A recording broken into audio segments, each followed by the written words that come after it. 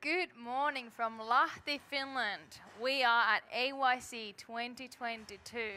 Welcome to you all, to those who joined us yesterday evening, but also for those who are joining now for the first time. My name is Vera Johnson, and this is my husband, Levi Johnson. So good to see you guys here. We had an excellent time last night with the program here, and if you missed out, you truly did miss out. It was amazing.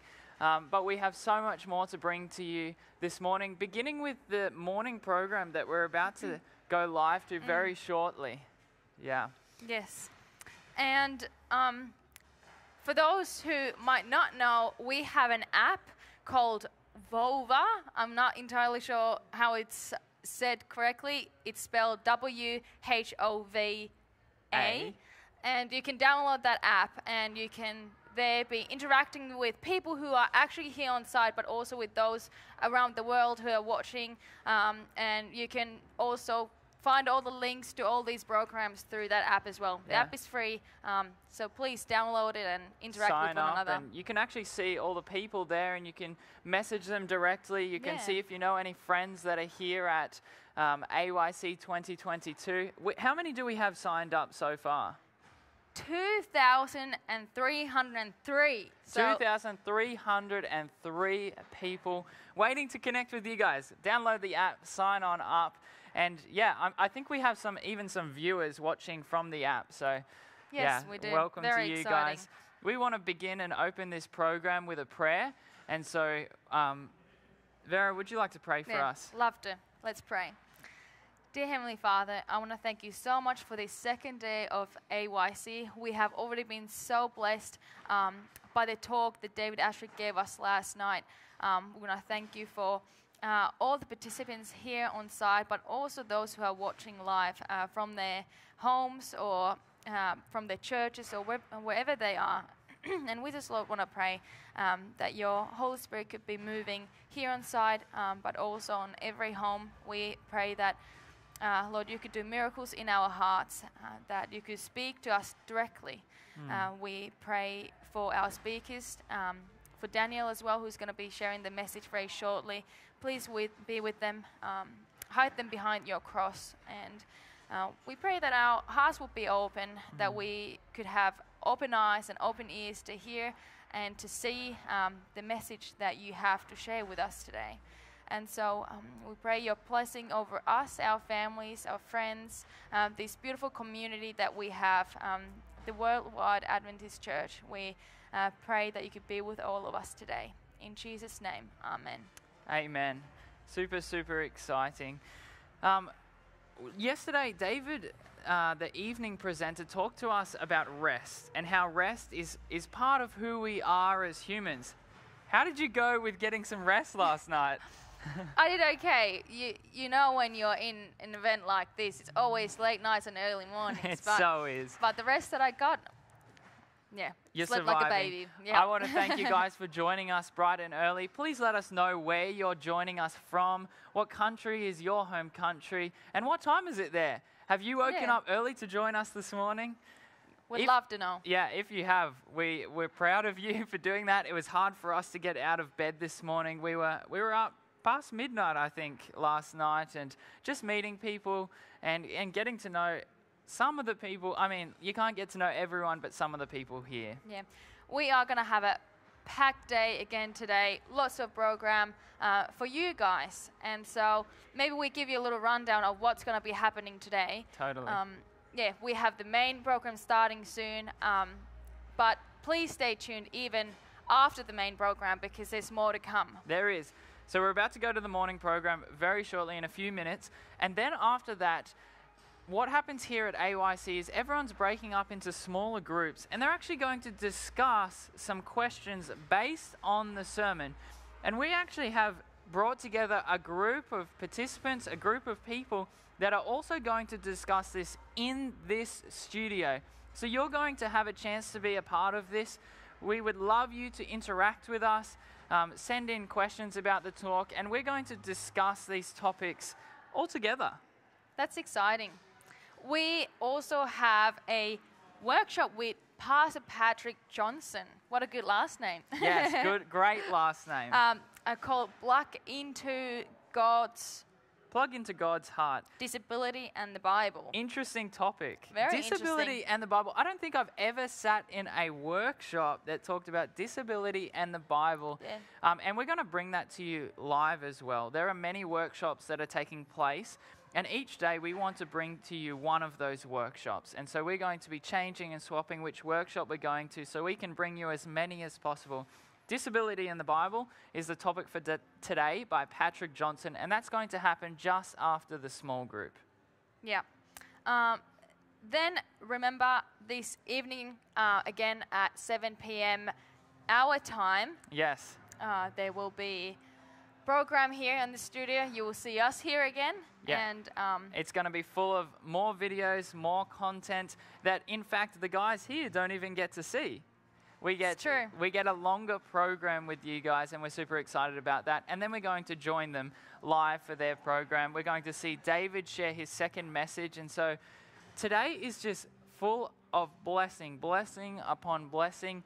Keep your phone charged, your computer plugged in, because we have so much in store for you today, and we wouldn't want you to miss any of it. I'm excited for today. yeah, I'm so excited. And remember to be in contact with one another and be part of also all these challenges that those who were here yesterday, the bottle throwing video, that hashtag AYC 2022, one chance. And be here with us, stay connected. Totally. And we're excited to start today. Yeah, and I think it's now time to head into the morning program. So I believe there is a countdown now until the morning program, so we'll hand it over to them.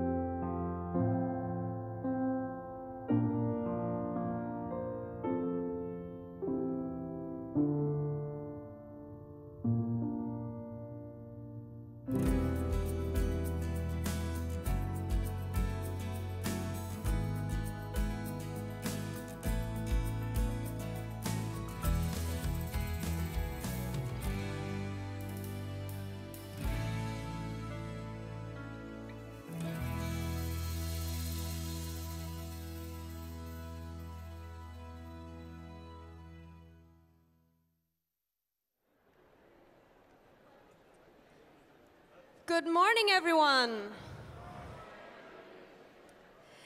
I hope you had a good night of sleep. I hope you made yourself familiar with your sleeping areas. For the first thing we're going to do this morning is we're going to have a short conversation with each other. Yes, for this interaction, we want you to turn to the person behind you or in front of you and just share one sentence what you're most excited of this AYC 2022. So just please talk to each other, what you're expecting. Get to know each other a little bit better.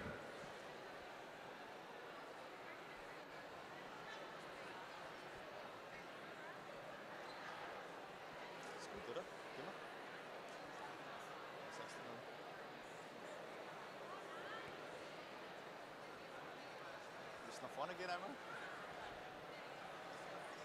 Show me.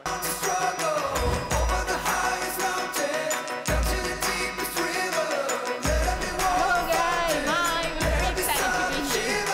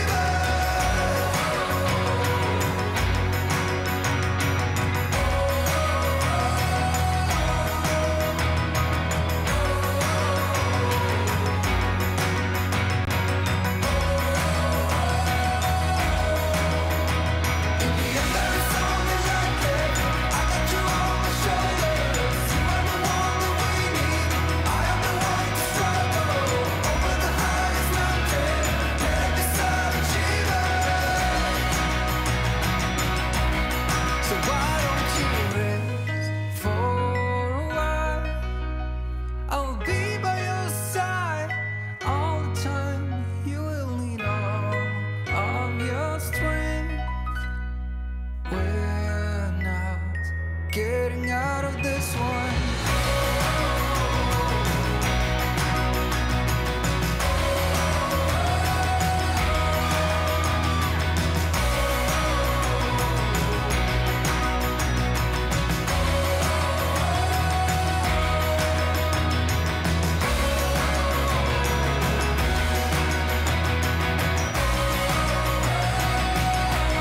So why don't you rest for a while? I'll be by your side all the time. You will need all of your strength. We're not getting out of this one.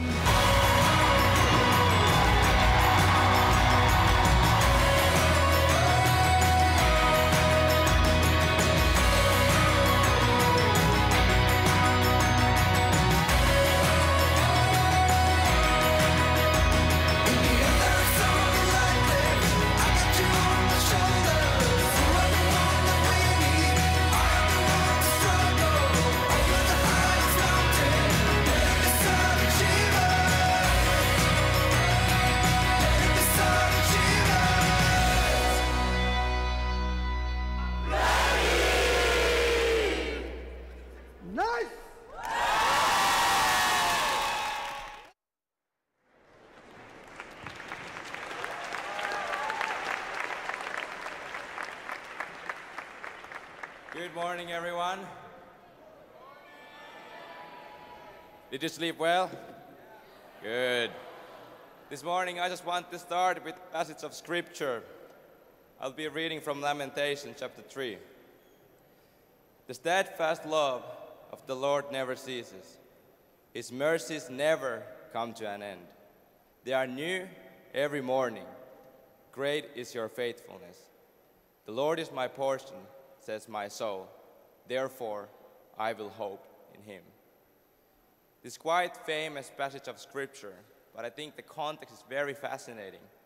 Jerusalem is just taken over by the Babylonians and it's been destroyed to the ground. And the most of the book of Lamentation is just this painful mourning on the destruction. But yet in the middle of the book we can find this gem, these verses and few more that I just read, which are describing the wonderful mercy of God, even in the most darkest, the most difficult circumstances. So we can be sure that in every moment, in every morning, every day, His mercies are truly true. And it's so sweet to trust in good God.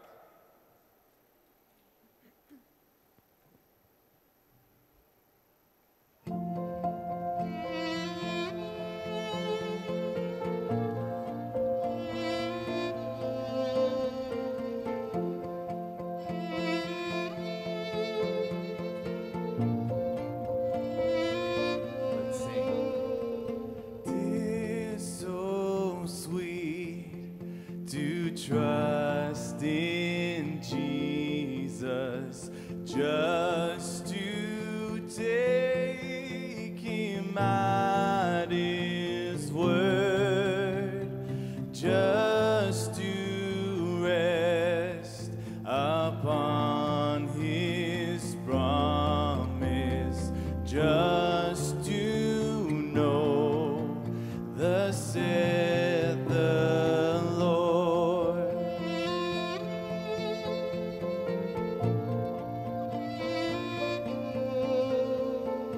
Oh, how sweet to trust in Jesus, just to trust his cleansing blood, just in simple faith to plunge near the healing, cleansing flood. Jesus, Jesus, how I trust him, how I proved him more and more. Jesus, Jesus, precious Jesus, oh, for grace to trust him more.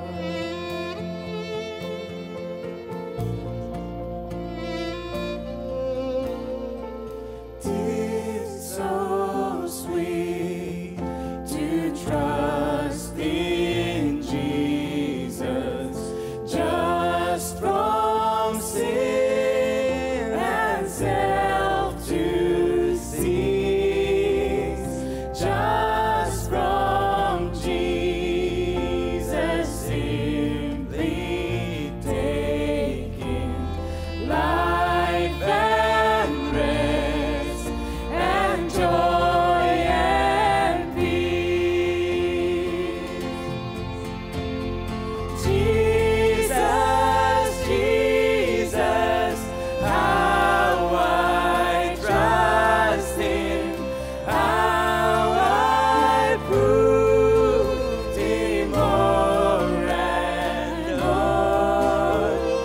Jesus, Jesus, precious Jesus, oh, for grace to trust him more.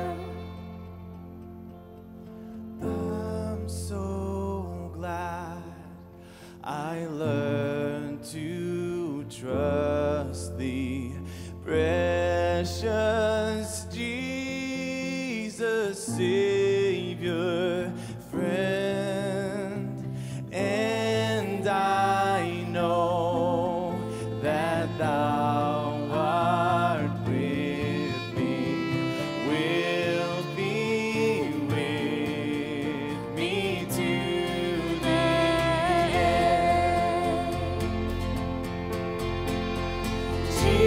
Jesus, Jesus, how I trust him, how I prove him more and more. Jesus, Jesus, precious Jesus, oh, for grace to trust him more. We thank you, Jesus.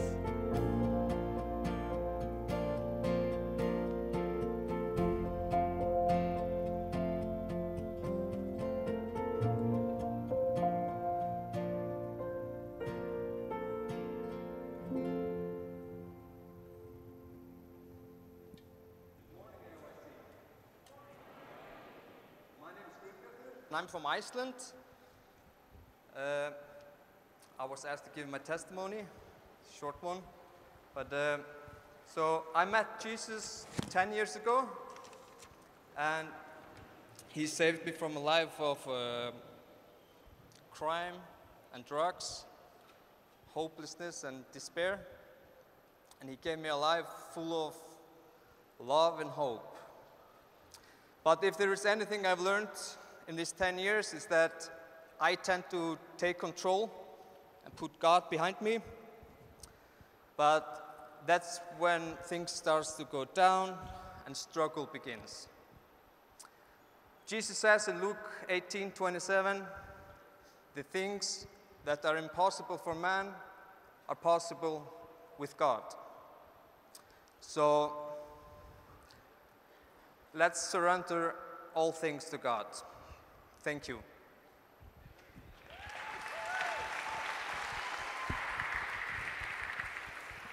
We have a living God who actually transforms our lives. And as we are now moving on to the next song, I'd like to challenge you all to listen to the lyrics, because this song in a very wonderful way encapsulates the whole gospel narrative.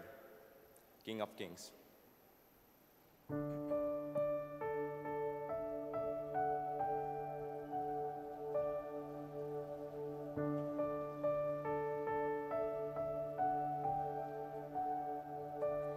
In the darkness we were waiting, without hope, without light, till from heaven you came running. There was mercy in your eyes to fulfill the law and prophets. To a virgin came the word, from a throne of endless glory to a cradle in the dirt.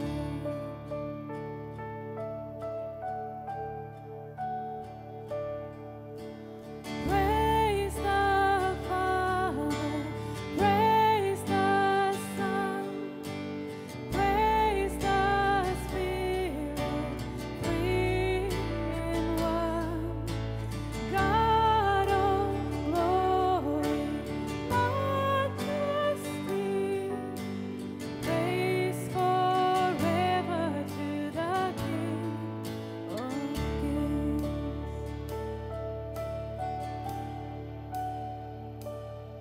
To reveal the kingdom coming and to reconcile the lost, to redeem the whole creation. You did not despise the cross, for even in your suffering you saw to the other side, knowing this was your salvation. Jesus, for our sake you died.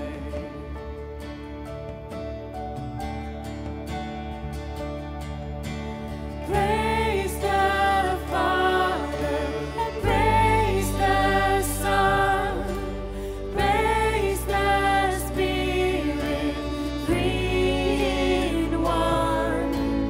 God of glory, majesty, praise forever to the King of Kings.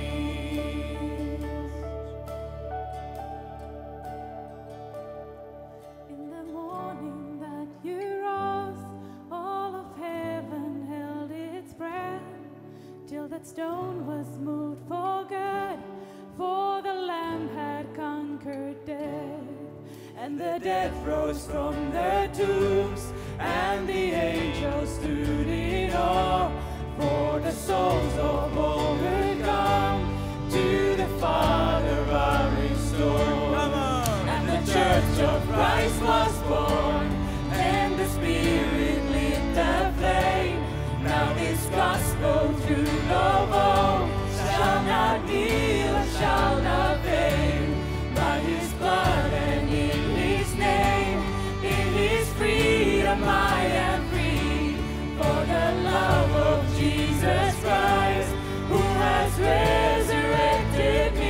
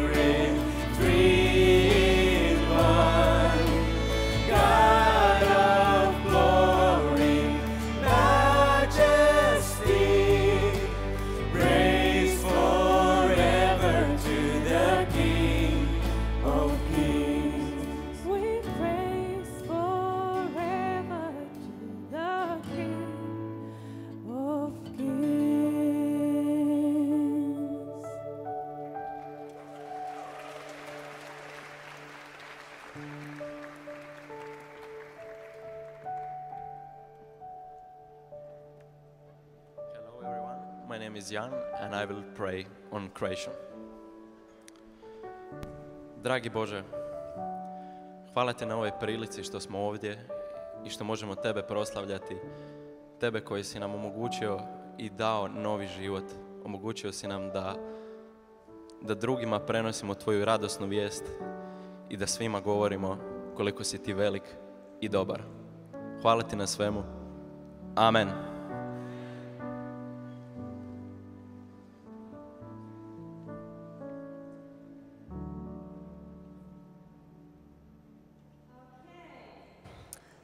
For our next segment, I have the privilege to introduce to you a very special person. He's going to be one of our speakers.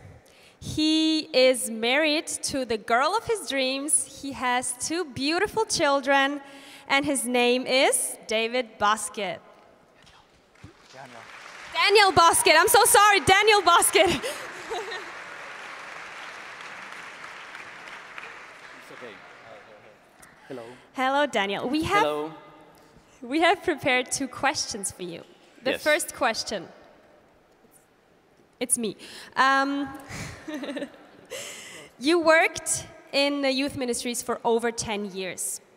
So, is there, or why are you still passionate about that? What makes you still passionate about that? I love youth. I have always been working with youth, and even now, in Sagunto, as president of a college, I believe is the perfect job because it includes the youth ministry, it includes the administration, it includes the pastoral aspects. And to me right now, I'm enjoying administration because it's like a way to create things, to shape reality, and that is a passion of my life regarding youth. So we can create a new world in Sagunto Adventist Campus. Don't miss it. Yes. Since you've been working with youth people for this long, there must have been some funny or embarrassing moments on the way there. Would you like to share maybe one of those moments with us? I know everybody of you wants to hear one of those. Yes. Right after the Valencia Congress, I don't know if you remember, the next day, I left to Argentina. We left to Argentina as a teaching position there. And I was given a little electric wheel, and I was always through the campus skating on my electric wheel. And I remember one of the mornings that I just fell off the ground in front of my students. I just spread myself on the floor. Are you okay, teacher? Yes, don't worry, I'm fine. So I went to class all dirty. And that was, one of the aspects of youth work that was embarrassing. Yes. Thank you for sharing that. No problem. We can't wait to hear everything that you have to say to us. Right now, we're going to have the Bible reading for today, and for that, I want to invite Magda on the stage. Good.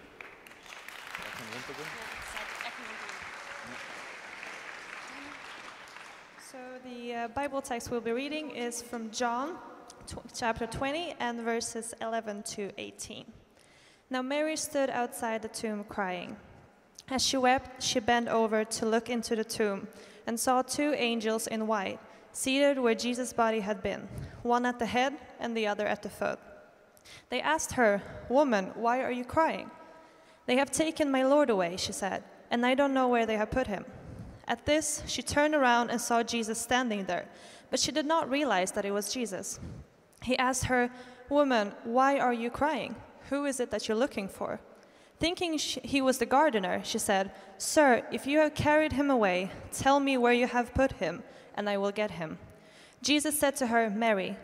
And she turned toward him and cried out in Aramaic, "Rabboni," which means teacher. Jesus said, "Do not hold on to me, for I have not yet ascended to the Father.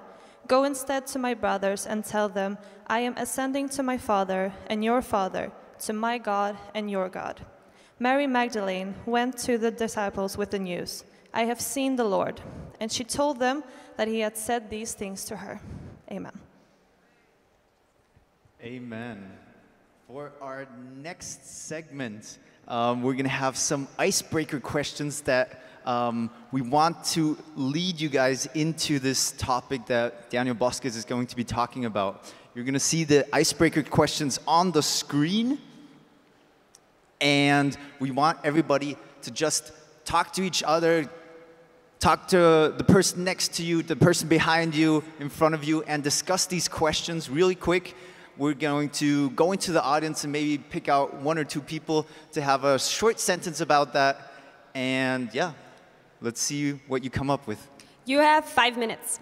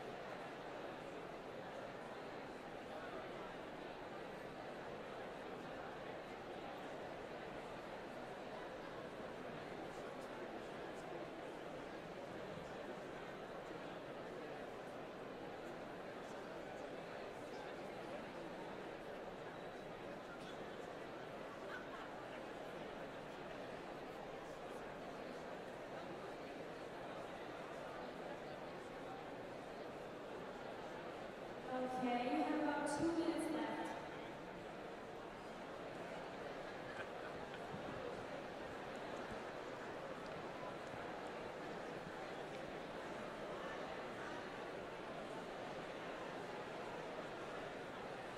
Passt? Soll ich fragen?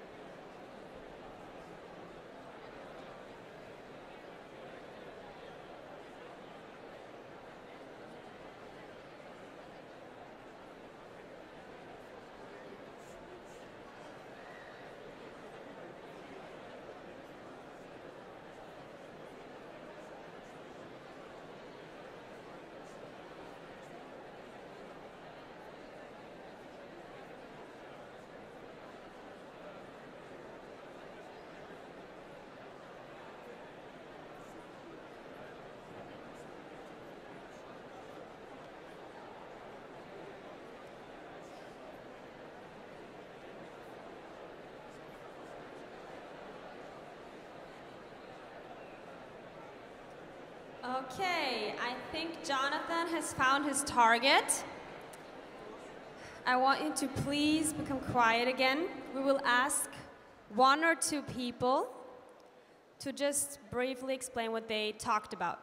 Yes, for the first question, I found Dan from Germany. Dan, did Mary have reasons to cry on Sunday morning? Yes, I think she lost her savior, so that's reason enough. Yes, I think so too. Thank you very much. I think we're looking for one more person. Okay, he's running. He sees the person. He found him. Our Perfect. second person is? My name is Uroš. Where are you from? I'm from Serbia. Yeah. The second question, what's your answer to that? Can I take the mic?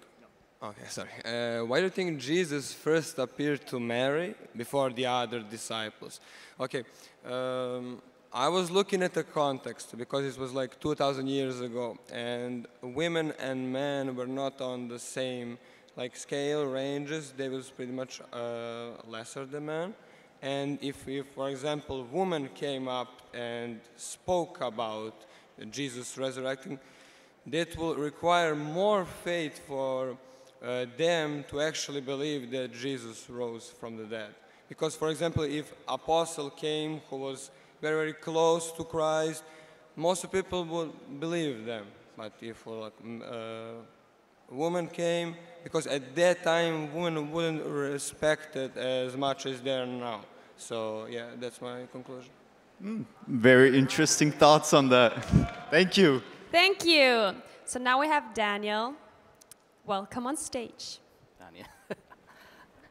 Thank you.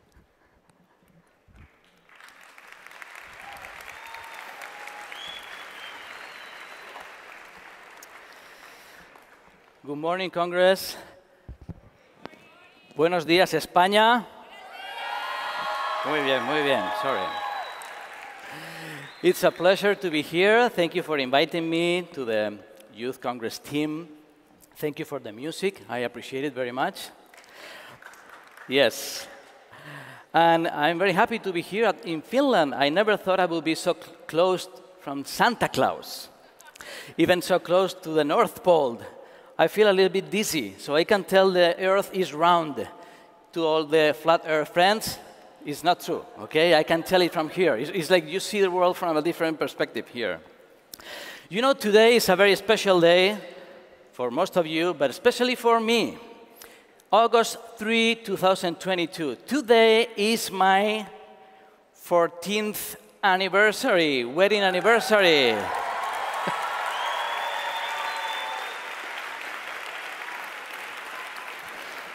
It's been 14 years since I married the most beautiful Argentinian on earth, and she's here with me. Thank you very much. Muchas gracias, Gordy. Te amo un montón y gracias por compartir estos 14 años conmigo. Thank you.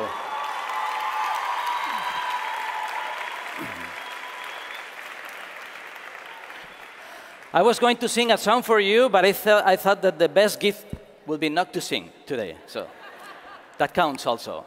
Yeah. Our morning devotionals these 3 days will be based on the Gospel of John.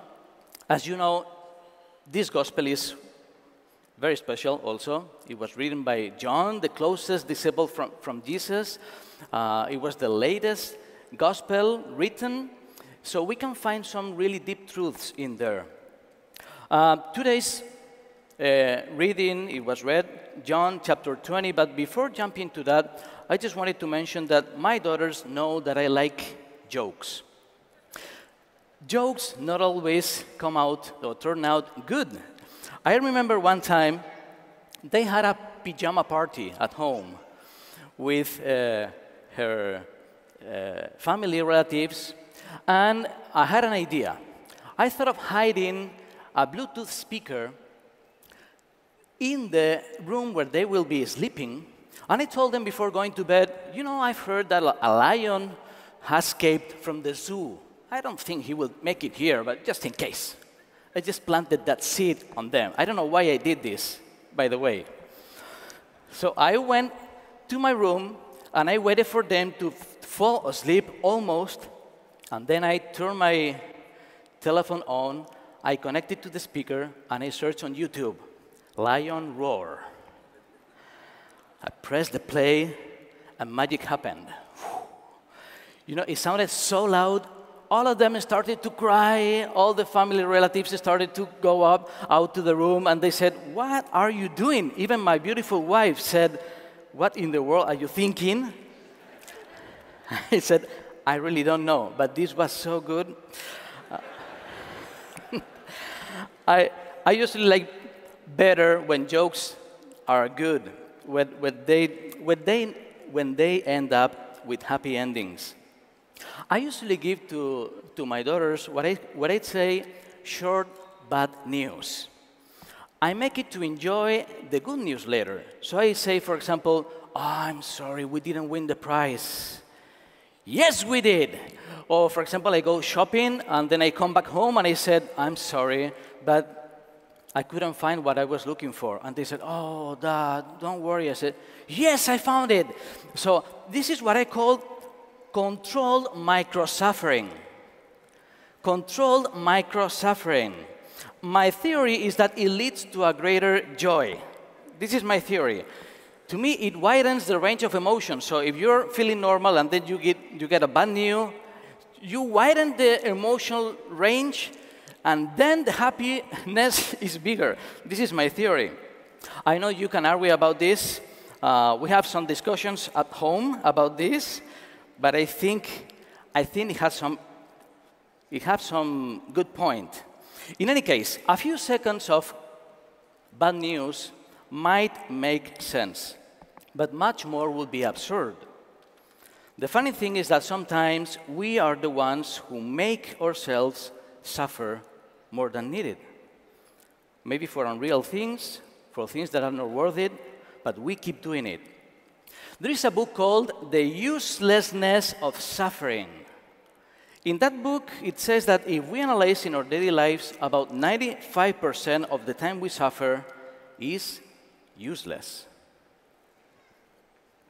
It's good for nothing. However, there are people that live plagued to pain in spite of that. They settle in the pain that they have experienced maybe years ago, and for them, suffering becomes part of their identity. It's my pain. It becomes part of themselves. Hello, I'm Daniel, the one who was fired. Hello, I'm Daniel, the one who was abandoned. Hello, I'm Daniel, I was drunk. Hello, I'm Daniel, I had a terrible childhood. Or whatever. It might not be so explicit in our relationships, but we imply that sometimes. Some people hold onto their pain as if it was their most precious treasure. They treasure their pain. It's like sometimes I go to homes in a pastoral care, and I talk to them, and they say, it's like, "Let me show you my ring." And they open their hearts, and they show you their pain. For some people, it's like they have a storage of their pain, and they tell you, this is from 74. This is from 86. This is from last year. This is my pain. They keep reliving it and bringing it to the present. They watch it, they open it, they treasure it, but they just don't get over it. It's a form of self-pity that doesn't let us grow. You know what Ellen G. White says about self-pity? Look at this. Self-pity is deteriorating to the characters of those who cherish it, and it exerts an influence that spoils the happiness of others. When you build your identity based on your sufferings, based on your pains, based on an injustice, an accident, a misfortune, you're letting that thing control all your life. It is better to rebuild your identity not based on the pain, but based in another reality that we will introduce today. With that in mind, we turn to John chapter 20. Now, verse 11. Mary stood outside the tomb crying. As she wept, she bent over to look into the tomb and saw two angels in white seated where Jesus' body had been, one at the head and the other at the foot. They asked her, "Woman, why are you crying?" Let me just stop here for a minute. Why are you crying? Now imagine the angels. The angels had lived the whole plan of salvation. They had seen creation, they had seen the fall, they had seen the Israel people throughout what we call Old Testament. They had seen Jesus being born. They had seen his ministry. They had seen Jesus die. Even this phrase, "it is done."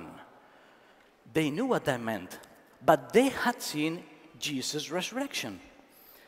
So the whole universe was finally happy.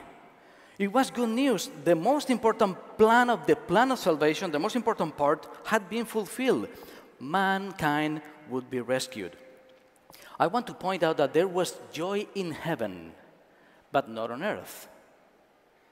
There was joy in heaven, but not on earth. The disciples were crying, hidden, and sometimes I feel that we don't live up to the reality with capital letter. Reality, eternal reality. We just don't live up to that. We live upon our reality. We just don't get what is going on in the universe. I like this t-shirt of eternal mode because it helps us to face our reality with a different perspective, the perspective from eternity. So they say, "Why are you crying?" And there is an invitation to reflection to all of us. Why? Come on, seriously. What's the true reason? What's behind those tears? Do you cry for your broken dreams? Do you cry for your expectations? For the plans you had that cannot be fulfilled? Do you just feel sorry for yourself? Oh, poor me. She said, "They have taken my Lord away, and I don't know where they have put him." Now, was that true? Was the reason she gave true? No, it wasn't. It was her imagination. It was her interpretation. We sometimes do this. We live up to our imaginations, our interpretation, but they are not true.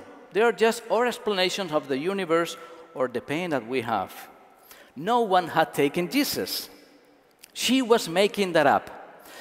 The Desire of Ages tells us that she thought someone had stolen the body because maybe some people thought that Jesus was not rich enough to be in that tomb.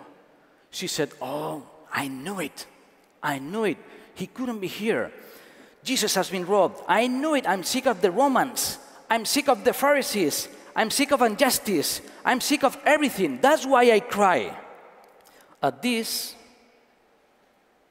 she turned around and saw Jesus standing there, but she did not realize that it was Jesus, which is also amazing. He asked her, "Woman, why are you crying?" Again, "Who is it that you are looking for?" Now, imagine Mary. She said, "So who's this? You're the gardener? Did you take Jesus? Did you take the body? I knew it. He's not good enough, right? Tell me what it is and I will take him." She was all crying. But the first thing that is striking is that she didn't realize him. Does it sound familiar to you?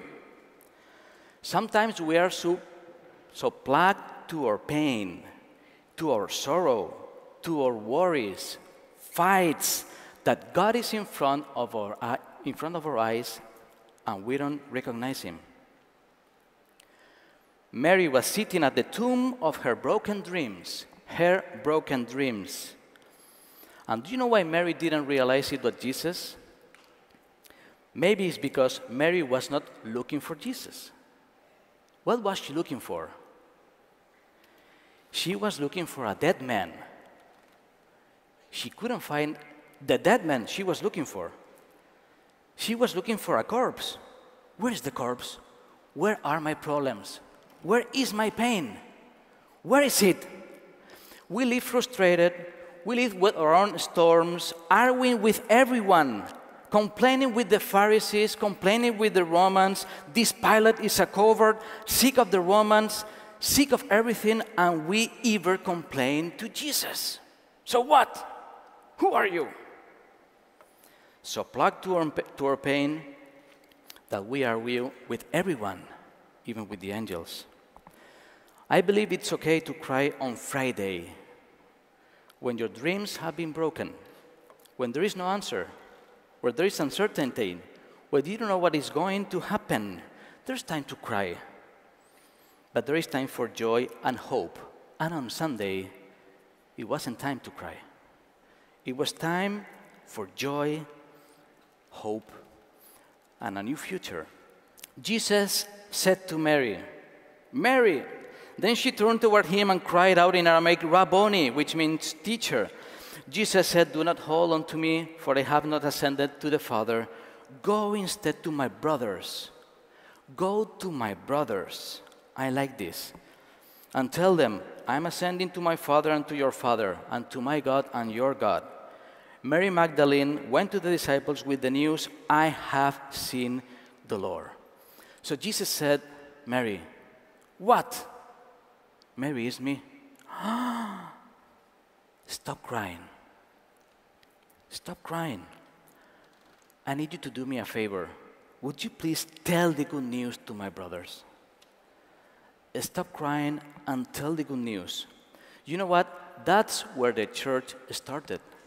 It started with a woman telling the good news. The first one who could say, "I have seen the Lord." Let me finish this here. There are many people in pain. There are many people plugged to pain. There are people suffering. I know suffering is real.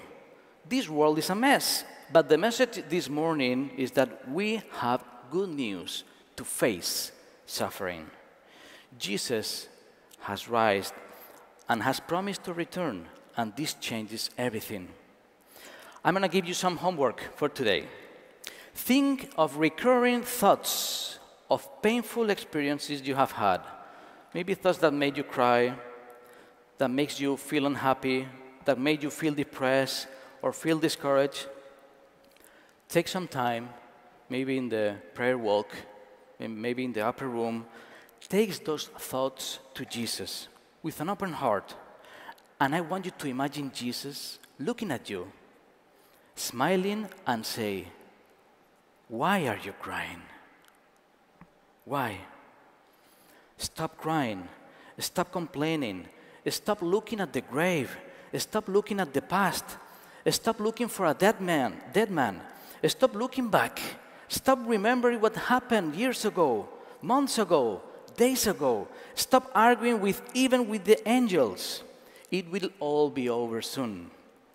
And Jesus says to us this morning, "I need you to tell the world that I have risen, that I am alive, and that I'll be back soon." May this be your thought today and always. Amen.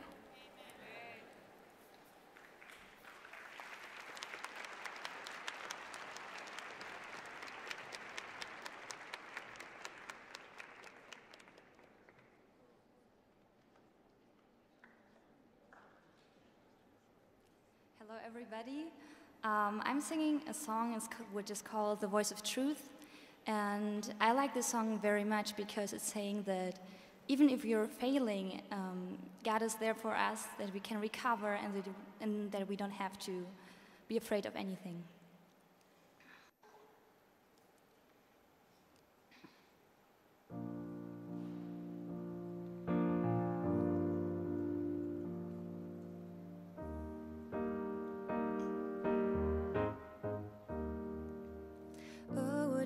Do to have the kind of faith it takes to climb out of this boat I'm in, onto the crashing waves, to step out of my comfort zone, to the realm of the unknown where Jesus is, and He's holding out His hand, but the waves are calling out my name and the love in me, reminding me of all the times I've tried before and failed. The waves that keep on telling me time again, boy, you never win. You never win. But the voice of truth tells me a different story. The voice of truth says do not be afraid. And the voice of truth says this is for my glory. Out of all the voices calling out to me, I would choose to listen and believe the voice of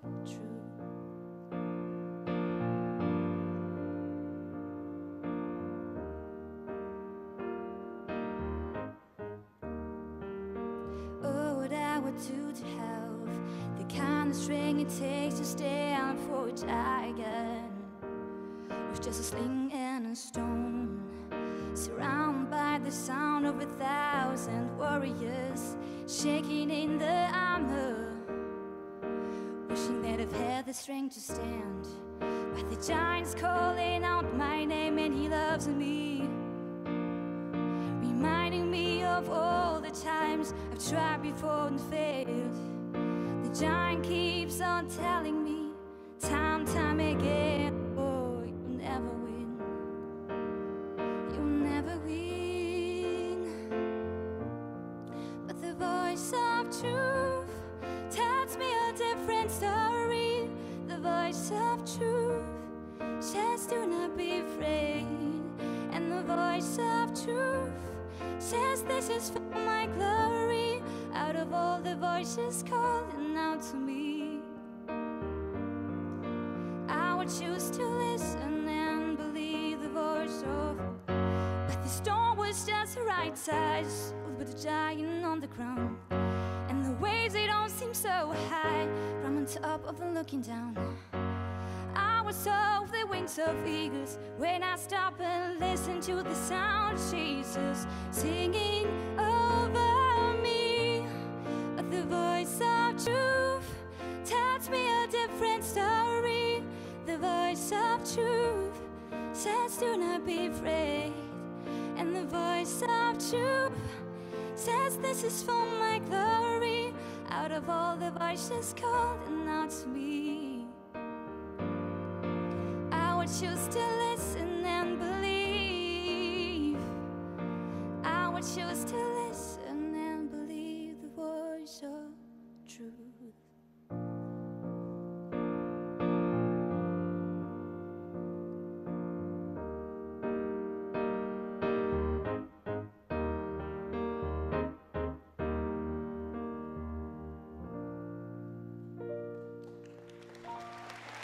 Amen.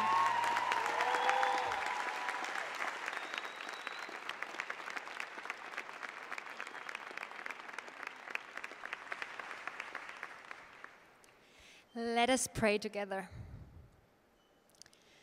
Vater im Himmel, ich danke dir für diesen wunderschönen Tag heute. Ich danke dir, dass wir dein Wort hören können. Danke, dass wir hier gemeinsam sein dürfen. Ich danke dir auch ganz besonders, dass du uns durch unseren Schmerz durchträgst, dass du da immer bei uns bist. Ich bitte dich ganz besonders, schenk uns deinen Segen am heutigen Tag. Mach, dass wir miteinander connecten können, aber auch ganz besonders mit dir verbunden bleiben. Danke, dass du einfach durch und durch gut bist. Amen.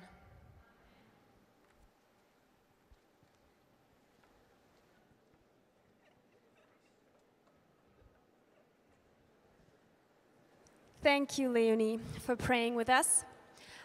If you want to go and pray yourself, we have the prayer walk. I want to remind you of that.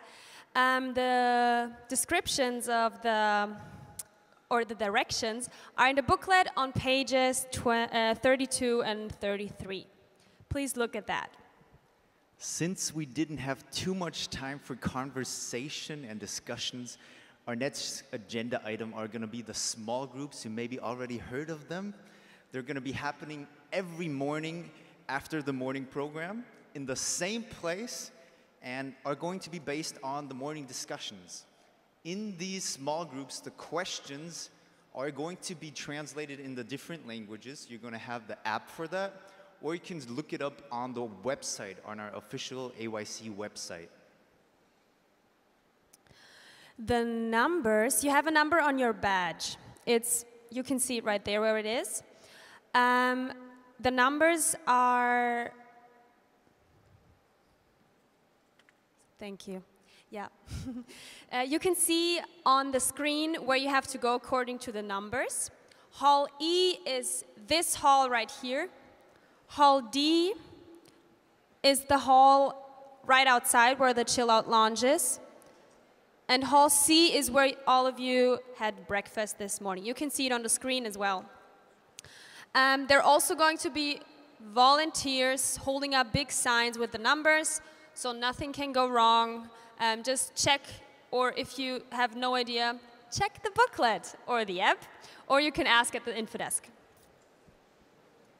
Hope you guys have fun time, and hope you find your groups. You can dive into your topic, and yeah, have fun.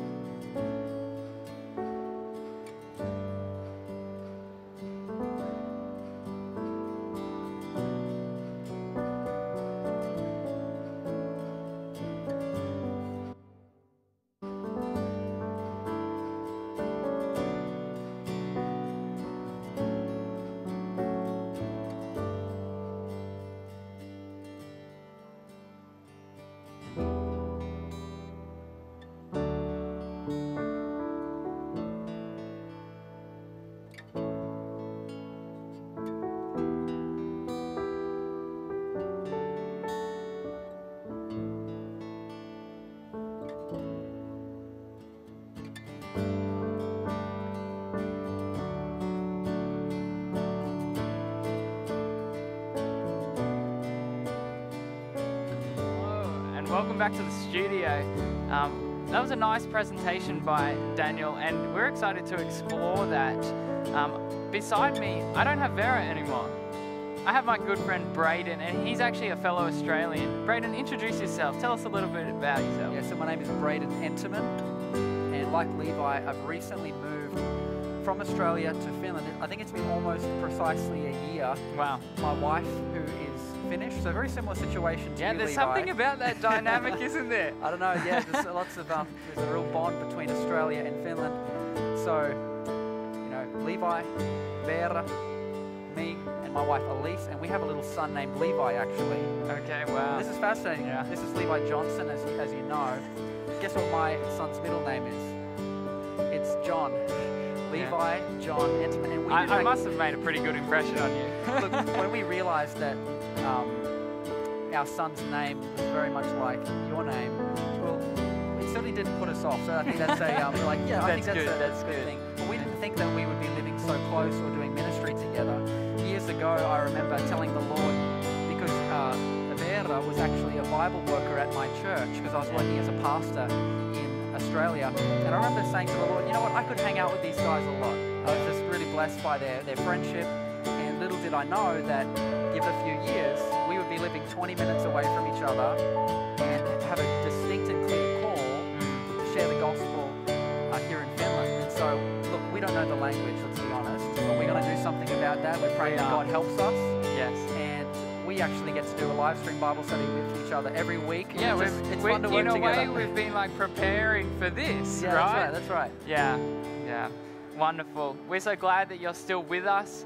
We have plenty to come in the program. I want to also let you know that I've been looking through the chat and the discussion, and I have seen that we've had some interesting countries join in. I've seen Germany, Netherlands. So hi to all of you watching from Germany and the Netherlands. But I also saw a comment from India. Really? India. Someone from India is joining in. I want to welcome you. That's really cool. We also have someone from Peru who is actually behind the scenes here. So many countries. We're from Australia. We're not even from the TED or the EUD, but we don't discriminate. Anyone's welcome. Yeah. Oh, wonderful.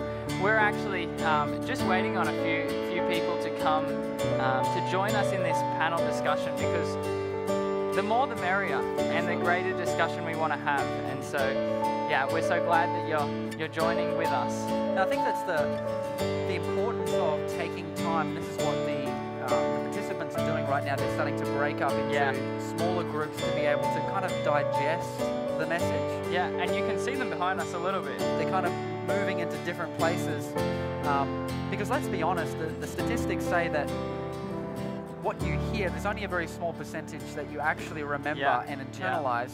And something that increases the chances of us internalizing and being blessed from what we hear is actually digging into it ourselves. Yeah, yeah. And I love the Bereans in the book of Acts. They searched daily in the scriptures to see if those things were so. They heard the message preached to them, and they said, I want to go to the Bible and I want to examine this for myself. Yeah.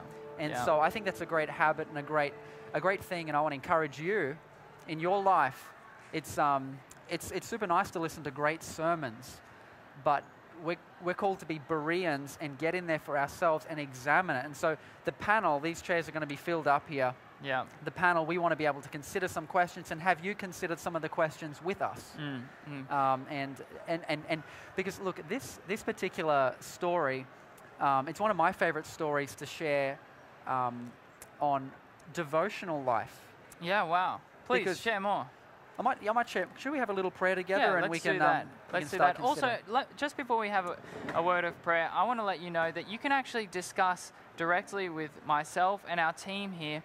If you download the app WHOVA, WHOVA, you will actually be able to type in and search the hybrid team, and you can send us direct messages. So please interact with us during this discussion as well.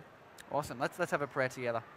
Father in heaven, while our panelists are coming and we take a little bit of time to consider your scriptures, your word, it's our prayer that you would enlighten our eyes and give us some encouragement. Feed us, uplift us, and guide our conversation in Jesus' name. Amen. Amen. What do you got for us, Braden? So, one of the challenges for anyone who has made a disciplined, concerted effort to be able to come before God every morning in prayer and reading scripture is the fact, well, you start out pretty sincere, right? Like, I'm going to read my Bible every day. Yes. I'm going to pray every day, and I'm going to come before God. It's going to be wonderful. And what do you come up against pretty quickly? Let me tell you, if you're one of the rare people that hasn't experienced this, you wake up in the morning and you can scarcely open your eyes. You're so exhausted because whatever kept you up late the night before, and you're reading the Bible and you just feel emotionally blank, and someone says, was that time with God refreshing this morning? And you're just like, I don't think so. You're just I quite just worn out. stumbled and struggled through it. And repeatedly having experiences where you're so fatigued and your emotions don't seem to correspond with the glory of the message can leave you quite feeling vulnerable, and can actually start to say, is God even with me? Is God even caring? And we can actually be emotionally in a place of confusion, exhaustion. Yeah. And we can very much relate to Mary, who had tears in her eyes.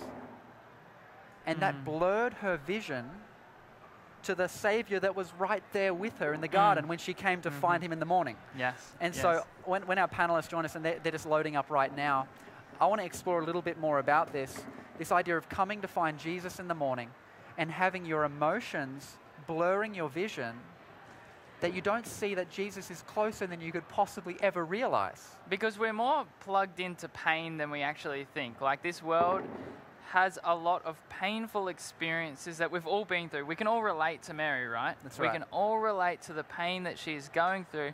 And sometimes plugging into that pain is difficult because it puts tears in our eyes. And if we use that illustration, Mary struggled to see Jesus for who he truly was because of the pain she was experiencing. And I think when I examine this particular story, you've got how Mary feels over and against what actually is. And this is the reality that we have to face, is that what I feel in the moment can be very different from what actually is. Yes. So really, it was a good day. Yeah, it was a great day. Like, the best day. Jesus had risen from the grave. Like, victory was set in stone. It was won. Jesus is literally standing there watching her with probably tears in his eyes of love. The two angels are there just getting ready to herald that Christ, and this lady's just weeping and feeling like her world is at an end. It's like the guys on the road to Emmaus. They're crying, they're discouraged. It's a good day. It's a great day. It's a great day. And I just want to add into that as well, that Jesus is not just, it may have been a good day, but Jesus wasn't just celebrating. He saw Mary as well. And actually, I believe that Jesus had tears in his eyes watching Mary suffer. I think so. We have a sympathizing high priest, right? We have a high priest that actually knows our struggles because he's experienced them as well. The difficulties of life. So when we're down, it may be a great day. Jesus may be risen from the grave, but he still knows our struggles and he still understands them. And that's the beauty of prayer, right? We can take these problems to God and he understands whether it's a good day, bad day, in the middle, whatever. Isn't that beautiful? Yeah. I think our panelists are ready. I think that we got 1, 2, 3, 4 of them here. That's looking good. Yeah. Looking promising. And what's not looking promising is our number of seats We're down here. a seat. We're grabbing another seat to pull in. Okay. Sweet. We'd like to invite our panelists over. Come on in. Come into the frame. Yes. And please introduce us to yourself. You are? My name is Melissa. Melissa. We have Melissa. And then we met you yesterday. Yes. My name is Annika, Annika. yes. And we have two just getting their mics fixed. Where are you guys from? Annika, we know that you are from? Switzerland and from Finland. Switzerland and from Finland. That's Ooh, right. okay. That's right. Wonderful. And Melissa? I'm from Norway. From Norway. Norway. And please introduce yourself. Hi, Katarina. I'm from Slovakia and living in Finland currently. Okay, wonderful. I'm Lucas and I'm from Turku, Finland. Okay, so we have some locals here. Wonderful, wonderful. I think the best thing for us to do is read what we're about to discuss. And so, do you guys have your Bibles? I see some of you have your Bibles. If not, we have Bibles here that we can share. We're going to be reading in John chapter 20. So if you have your Bibles at home, please open to John chapter 20, where we find this story of Mary. What about, Mel, would you be willing to pray now that all the panelists are here as we open the Word? Yeah. Dear Jesus, I just want to thank you for the opportunity that we can be here and that we can discuss your Word. And I pray that we can see more of you as we do so. In Jesus' name, amen. Amen. So John chapter 20, we're going to be in verse 11. 11, and we're going to be reading through to verse 18. And I think it's wise to just go through the whole lot. And I want to ask the question, and you can be thinking of it at home. What stood out to you? What sparks your interest? What relates to you?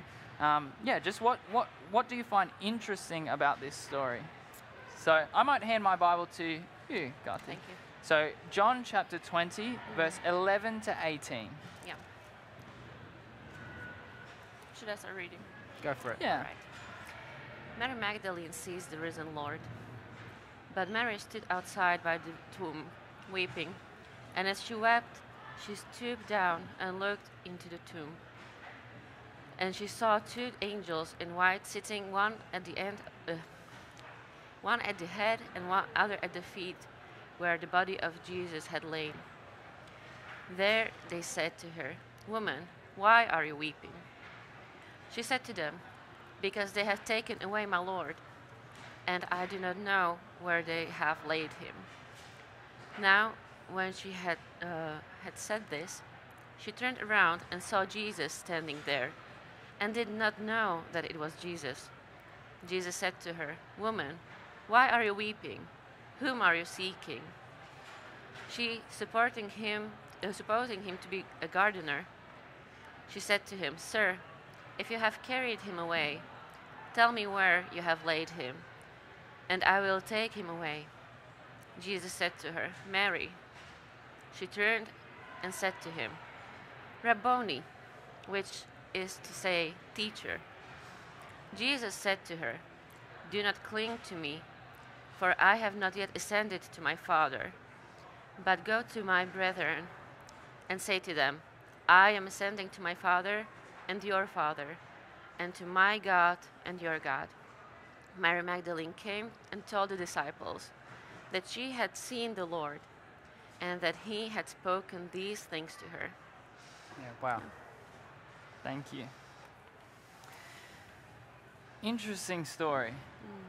And it's amazing that she barely recognized Jesus. We were touching on that just before. What stands out to you guys? What do you find interesting about this story? What perks your interest? To me, really fascinating to see because I can like look from outside on the story. Mary is inside and she's like trapped in her own world, but I can look from outside. And when I look at it, I see that there is Mary in her pain, but right beside her, there are two angels and Jesus is there, but she can't recognize him. And from this story, I take for me, even though I can't see Jesus every moment, he's right there beside me. And just knowing that is such a relief. So that's something that stands out in the story for me. Wonderful, beautiful. So true. I remember I was working as a Bible worker in a small town in Australia. I was quite young when I was working there, and it was really tough. A very, very difficult town to work in. I was young, and I was just worn out and exhausted. And I remember fronting up to morning devotions week after week after week, and I was so exhausted, and I was probably quite lonely out there, just quite isolated, and just feeling really, really low. And I remember one morning, I just said, God, I just don't have the strength. I feel so overwhelmed. I feel so confused. And this distinct conviction came to my mind, and the question was this: what's wrong? I quickly fronted up and loaded up all of my all the things that are wrong with this situation. I started telling God, this is wrong. This I can't believe all these different things. And when I finally got it all off my chest, promises from the Bible started flooding to my mind like rapid fire. Boom, boom, boom. The Bible says that God sits enthroned between the cherubim. That we have a merciful and compassionate high priest who ever lives to make intercession for us. He's touched with the feeling of our infirmities. And in that moment, I came to the point where I looked up and I said, God, nothing is wrong. Nothing's wrong. I don't feel good today. I feel like I need a holiday. I'm feeling pretty emotionally out of it today. But nothing is actually wrong. Because when we step into the scriptural perspective and the worldview here, everything's fine. And in that moment, it's so beautiful to be able to acknowledge, I'm hurting now. My emotions are blurring my vision, but I'm choosing to see by faith what Scripture says is the reality of God's goodness and His love. And in that moment saying, actually, nothing is wrong. And I can really relate to Mary in that particular way. Yeah, I think that like pain and grief is such a strong emotion that we get easily taken over by it, and somehow we get blinded. But even now, as you mentioned, promises from the Bible immediately came to me from Isaiah 43. And it says, if you walk through fire, it should not set you ablaze. So it's very much describing painful processes in our life, but still there is the promise that it might hurt now, but you'll be better when you pass through it. I will be there with you. I will protect you and guide you. And so that's very much like this reassurance to not focus on the pain, but what comes after. I think that's very much like the song, the special item after the presentation today. It's like the wind and the waves are saying one thing, but the voice of truth tells me a different story. And I love that kind of that perspective. And anyone else have something stand out from the story? I think this maybe builds on what's been said already, but I think it's also cool what Jesus says there in the end in verse 17 there, where He says, my Father is your Father and my God is your God. So, we're not too different from Jesus anyway, are we? We still have the same God that Jesus believed in and that raised Jesus from the dead. That's also the God that we have and that we can believe and that we can trust. Totally. Sometimes it's really hard to tap out of our own emotions, our own little bubble. Like what you said, Annika, it's just amazing that we get to just see it objectively and kind of not really resonate so much with Mary and the struggles she's going through, because we know Jesus has risen. But she was stuck in her emotions and just really struggling. But the reality was that Jesus had risen. And I think sometimes just to know that we can step out of our own little bubble and circumstance and realize that everything is okay, that God is still in control, that He's still on the throne, is just such a reassuring thought that, I'm actually okay. I want to explore the next question with you guys. The next question is, why do you think the angels and Jesus insisted on asking, why are you crying, to Mary? Why do you think they were asking that? What a great question. Well, if I'd say, for me, it comes as this, wake-up call. Okay. Hey, just pause for a second and actually think, what's the reason why you're crying? Because again, we get like, overwhelmed with our emotions quite often. And we just need sometimes to take that step back and actually like, think reasonably about what is the situation that I am in and why am I crying? Because sometimes we just lose control of that. So maybe how I understand it, how it speaks to me is a wake-up call. A wake-up call, yeah. This is a very female way to respond, but I'm going to say it anyway. If I can just put my emotions into words, the problem is not yet solved, but I feel so much lighter. And I think it's helpful to just kind of reflect, not just go with the emotions, but ask yourself, what is wrong at the moment? Why am this upset? Yeah. To just put it into words. Put it down. Put it on the table, definitely. Yeah. I think it could also be a way of like Jesus and the angels acknowledging her feelings as well and saying, hey, we see that you're crying. Yeah. Why is that? I love that. Like they actually care why she's crying. Yeah.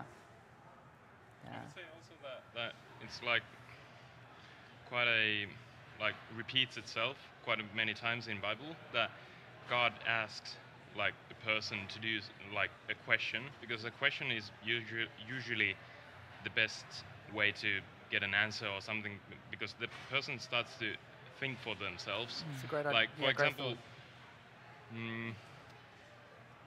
when God like was said to Abraham to sacrifice Isaac, it wasn't that God wanted to test Abraham's faith strong enough, because God already knew, but it was to show to Abraham that like where his current situation with his faith is. So I think that same thing is happening here, that God is like to Mary that hey, why are you crying? So Mary starts to think for herself, and it's like, wait, why am I crying? And that like brings up the answers when like people have these bad situations and they do not know the answers, but when they start talking with other people, they come up with the answers themselves, because you start talking, and so questions are usually, in my experience, the best way to get answers. Yeah, thanks so much for sharing that. My mind actually went to the same place when I think about Genesis chapter 3, where God comes to speak to Adam and Eve, and he asks them several questions that he knows the answers to those questions, but it's designed to engage the mind, and I really thank you for bringing out that point. It came to my mind as well, because whenever I read that part in the Genesis, I was thinking like, he asked them, what have you done? And it's the same way as like when you have a parent and let's say a toddler who has drawn something on a white wall with a crayon, and the parent already knows what happens. Why is the thing there? Who did it? But he still asks the child, why did you do this? And gives the child the opportunity to either say like, okay, well, I was bored, or like I didn't know better, or ask forgiveness or something, or lie, you know? It gives us the free choice, which is the whole point of God's love, the free choice to answer to him truthfully, to admit to us, okay, I'm sorry I did wrong. But it's like leaves the conversation open to go to both ways, and it's not just violently putting you into this obedience, basically. Yeah, thanks for sharing, Kathy. Yeah. Got a question here.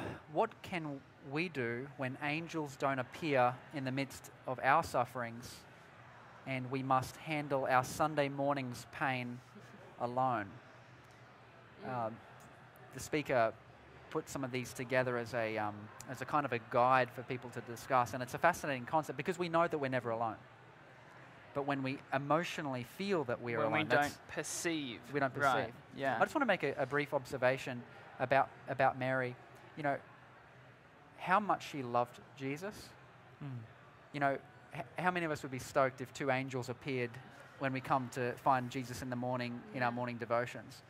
And it's almost like through her tears, she's just like, no one else will do. No one else will do. She's just, all she wants is Christ. And I think it's such a beautiful thought about morning devotions. But when we come to Jesus day by day and we are bearing pains alone, it says here, what can we do when it's as though the angels don't appear and it seems like we're doing it a bit harder than, you know. What's your thoughts on that concept? When we don't perceive God is near, Yeah, it's interesting. I think in those situations for me, that's when I'm glad I got friends and also got Christian friends. Because sometimes I think if I don't see Jesus, I can see Jesus through other people. Or other That's a great people can point. help me see Jesus the way they see him. In times like these, the one text from Hebrew is really helpful to me. Faith is not about the things that you can touch, but it's a certainty that you just have inside your heart. And just knowing that I do not see the whole picture yet. The angels are there. Jesus is by my side, but I can't see it. I can't feel it all the time. But just knowing what I am perceiving is not the whole reality. There is more to it. That gives me such a peace. And another thing is, I know I'm not there yet, but there will come a time when I can sit next to Jesus and I can say, do you remember that Sunday morning? I was in so much pain and I had all these questions and I felt so alone.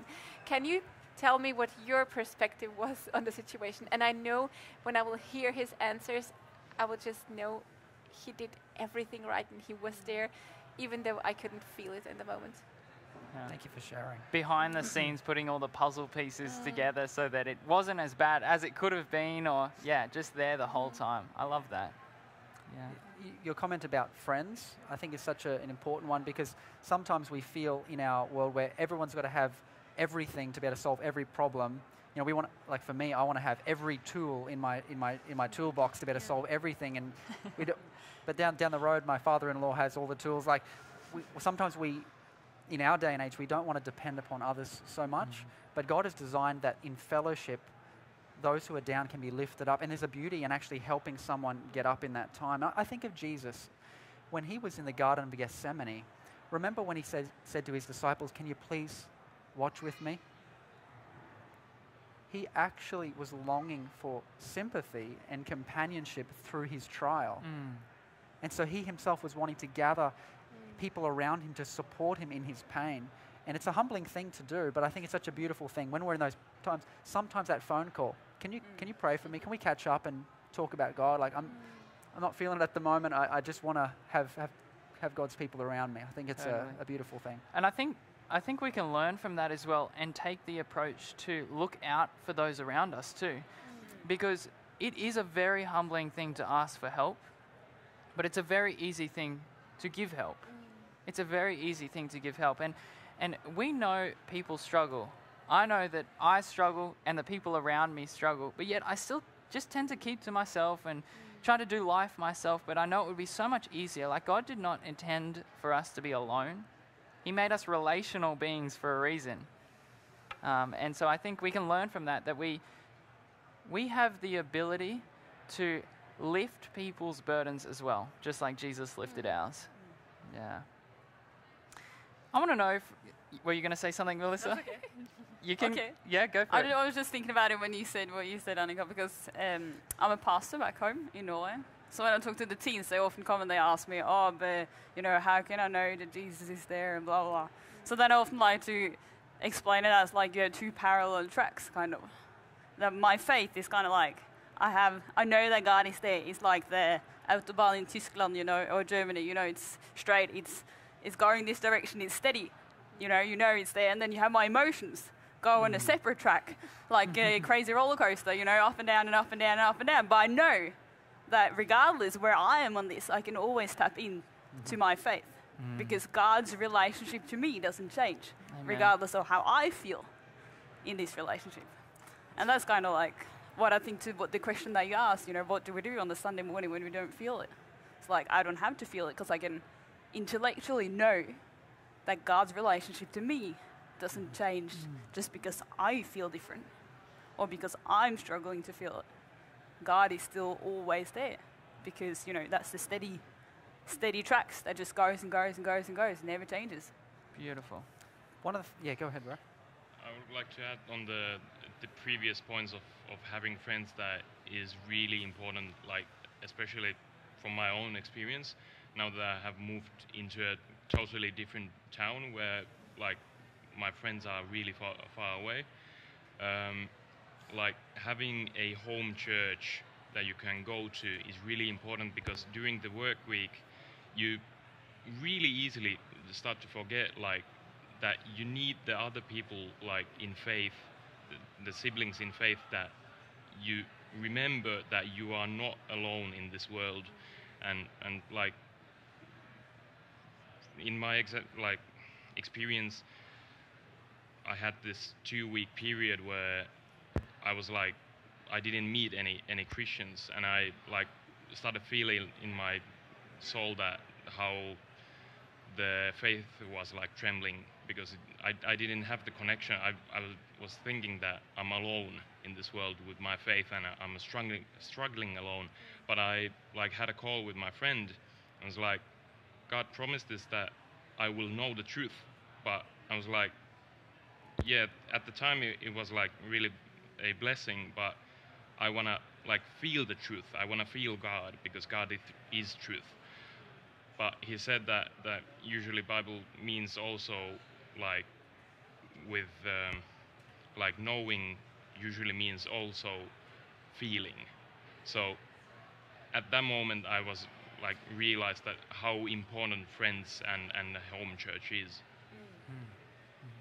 Yeah, that's awesome. I think it's important to find those ways, like, how do I connect with God? You know, friends is one thing, having a local church is important, but also like in the everyday life that you talked about, you know, I like to go out in nature. That's one of my ways. My husband, he will listen to podcasts, that's his ways. You know, there's many ways of doing that for yourself in your everyday life. Yeah. I just want to share with our listeners and with us today just some practical ways that I've found in those particular times. And it goes back to my original story about being a Bible worker and feeling those things. We cannot underestimate the power of the Word to give perspective in those moments. And I do this regularly. If I know that I'm just exhausted, fatigued, and I'm just feeling out of it, I've memorized portions of Scripture, and I try to do it every day. I'm writing Scripture songs to be able to put these in my mind, and I say, it is written. It is written. Behold what manner of love the Father has bestowed on us, that we should be called the children of God. God demonstrates his own love toward us in that while we were sinners, Christ died for us. And I start just punching them out with boldness. I don't just whisper them. I'm like, this is an active experience for me. I'm on my knees. I'm just claiming the promises. And I push forward in faith and I claim the word. And when I emerge out the other end of that, I'm alive.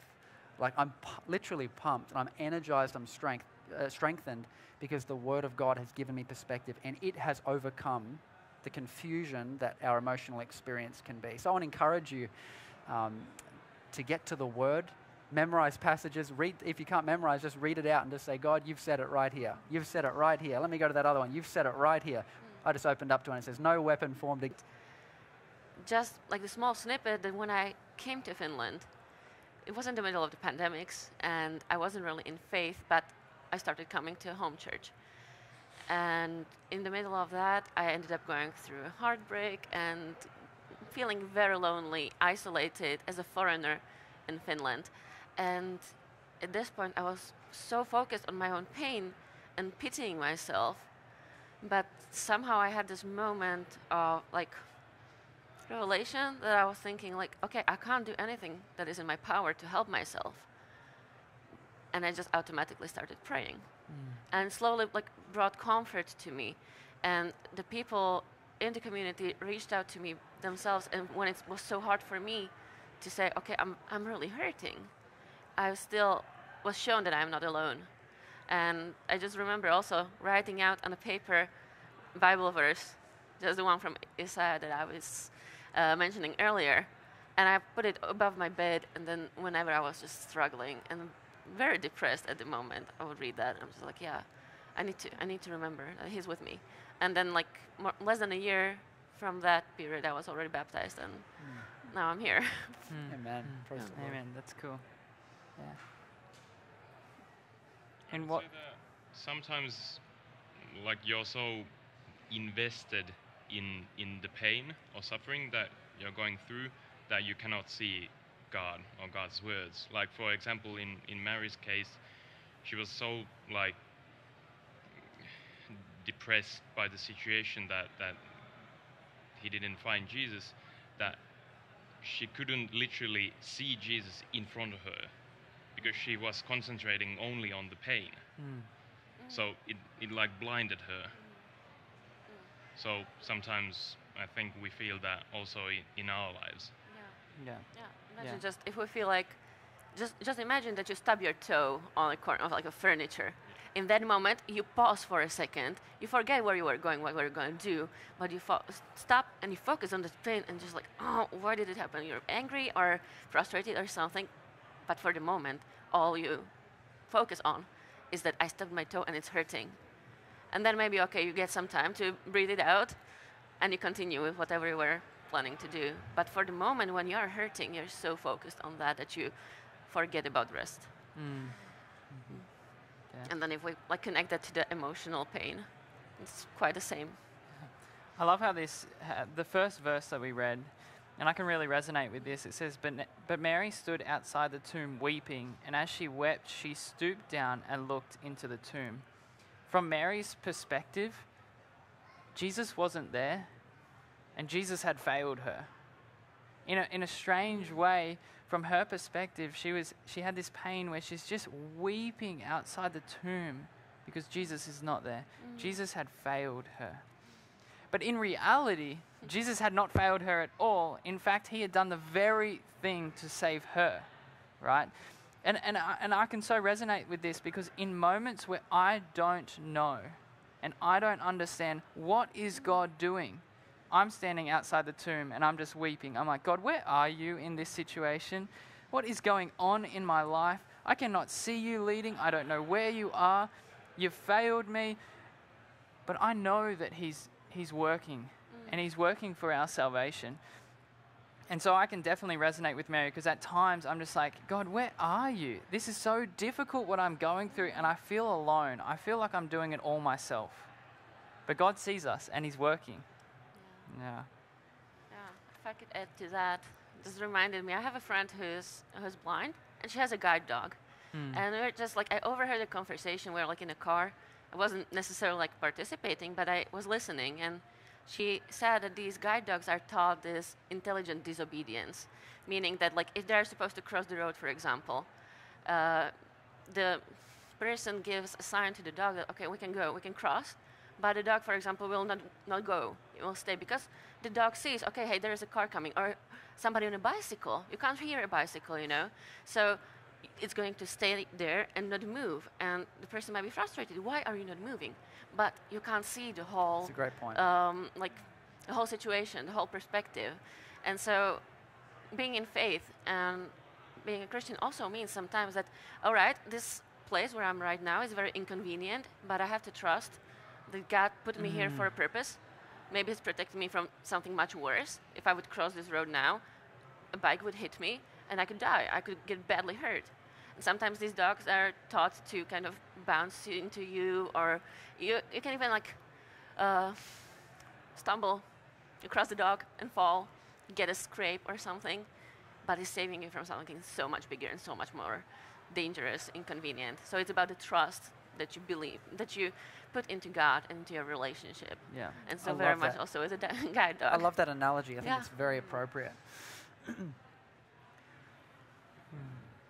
When I look at Mary, to me, she is a really great role model. She didn't get everything right. She was there looking for the dead Jesus. But at least she was there looking for him. And sometimes when I am hurt and frustrated, it's easier to say, okay, that's it. I'm so disappointed that this does not work. But in her pain, she's crying and she's looking for him. And that's something that I want to take into my life as well.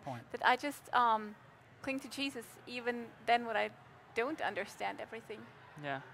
I like that. She's actually at the right place. She may be in the total, like a confused state of mind and she's hurting, but she's at the right place. She's where Jesus was the last time she saw him. And I think that when we go through troubles and trials, we kind of run the other direction and we're like, I'm out of here. I'm booking it. Like, I'm just so sick and tired of, I'm fed up with all the difficulties that I'm going through. And it just seems like God is not hearing. But Mary here gives us a great example. She's at the right place. A thought comes to my mind from the song, What a Friend We Have in Jesus. It says, oh, what needless pain we bear. It's fascinating, this concept of needless pain. It seems to be that there's some unavoidable pain, but there's additional pain that we can bear because we don't bring it to God in prayer. And I think about this lady, like, human beings had just tortured and crucified God. Do you have a right to be upset about that? Do you, like, it would be totally a wrong emotion or emotional response to be not grieving about the fact that God got tortured, mocked and ridiculed and killed just a few days before. That is a justifiable, it's actually the correct response, to actually weep and to be overwhelmed with emotion because of the injustice that had just taken place. But we know that the disciples, their pain was magnified or made additionally hard to bear because of their lack of scriptural understanding. And so I think this is such a fascinating thing. There are things in life that are unavoidably painful. There are injustices that may be experienced and whatever. God does not intend for us to go, you know what, that's fine. That's fine. You know, that was a Suck total... it up, deal with that it. was an absolute cruelty. That was a... No, that's fine. Like, we're not called to be pieces of stone, right? We're not called to just have this blank, non-emotional response to things. There was a justifiable emotional response to what had happened. And yet Mary's position was made so much more difficult because, like the rest of everyone in Israel, they were so slow to grasp what the Messiah really was. It's hard enough to see your God die, but to know that it's actually part of the plan, that makes it a lot easier to bear. And that's why, in my life, I think an application for all of us and for our listener, to pray, God, what needless pain am I bearing? There is stuff that I'm going to have to carry. Jesus carried it. We have to carry it. But in what ways am I making my life so much more painful because I'm not aligned to the perspectives of Scripture and therefore have my burden alleviated? And I think it's an interesting concept for us to consider. Definitely. I also think it's inspiring maybe because I think we all have our struggles in different ways and different forms and different times.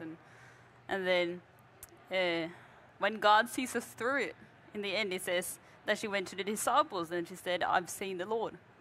You know, what do we do afterwards?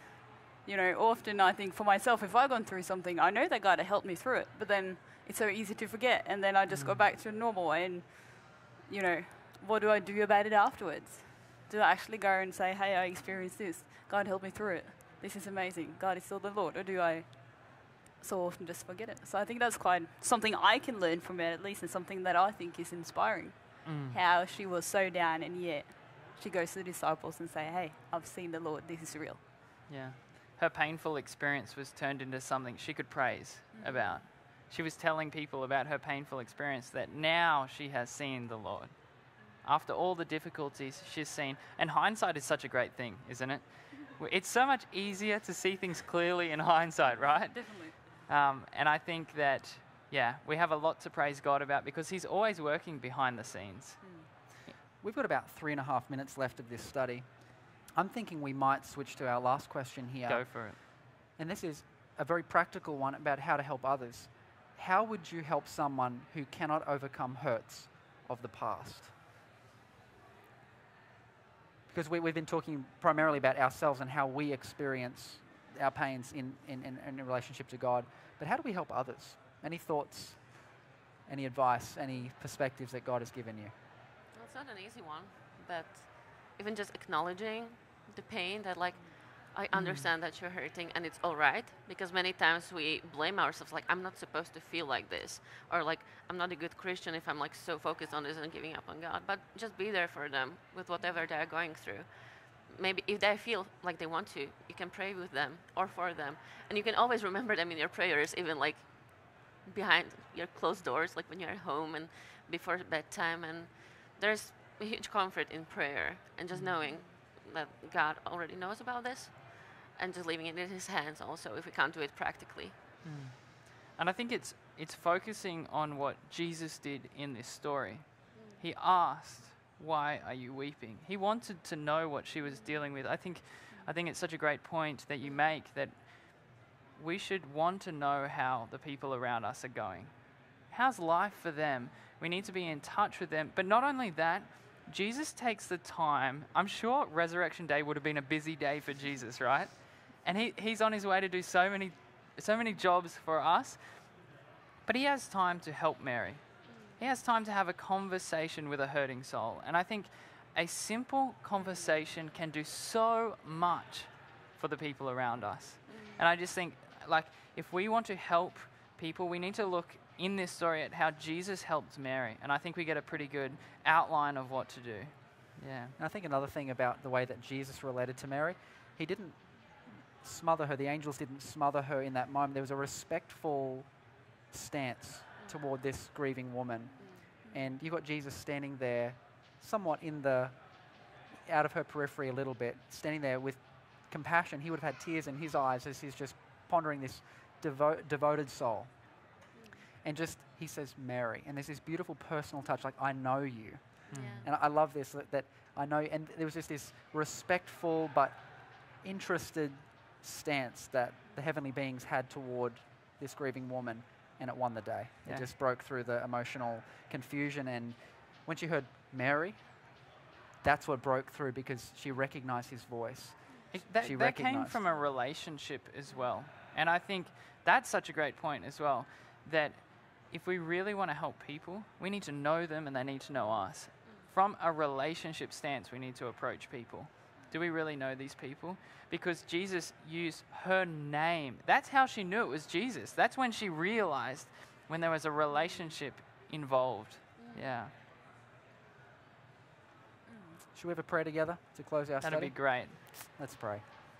Our Father in heaven, thank you for the privilege of studying the Scriptures.